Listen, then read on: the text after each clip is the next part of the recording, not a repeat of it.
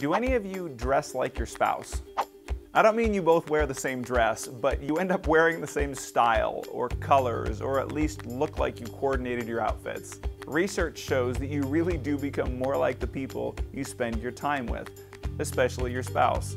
You get sick at the same time, you pick up the same habits, you begin to sound like each other, as well as your preference in clothing.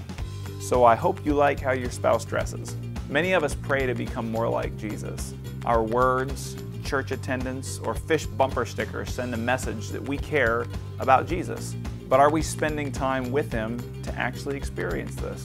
And it's difficult, I get it, because our lives are so full. But if we really want to be more like Jesus, that happens by proximity.